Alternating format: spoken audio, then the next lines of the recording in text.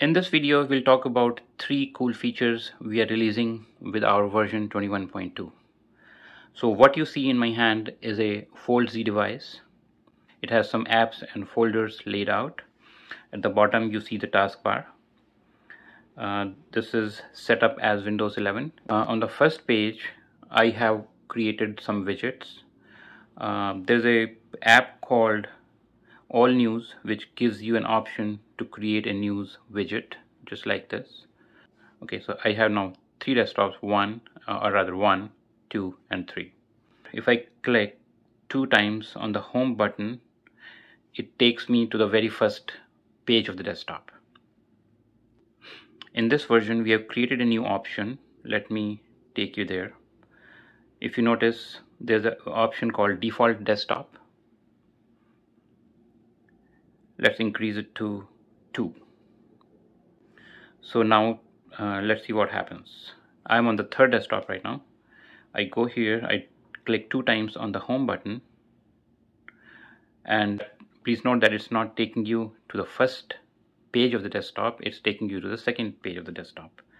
You can also configure it to take you to the third page, and at this point that's the max it can take you.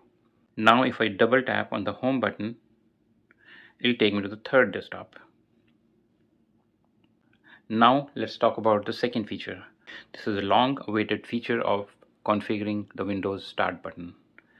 Let's check how it looks. Let's go to the personalized view.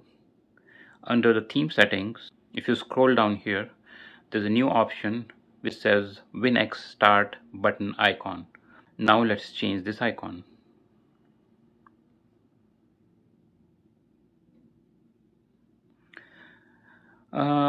I can choose any icon from here I want. I'll choose this one.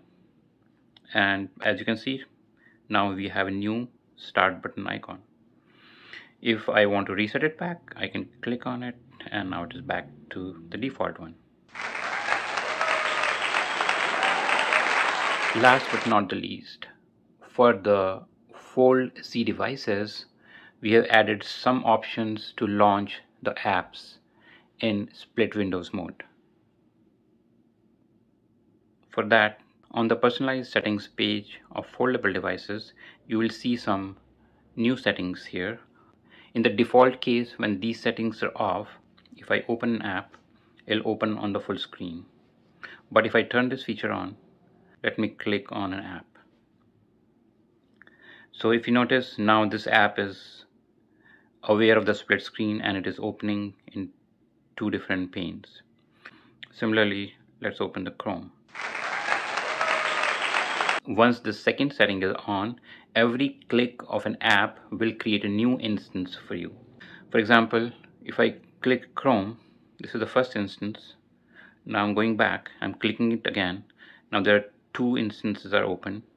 I go again, click it again.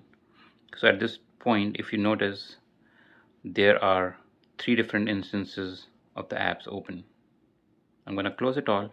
Please be aware that if you are using this setting, it's going to create multiple instances of the apps. So please use this feature carefully.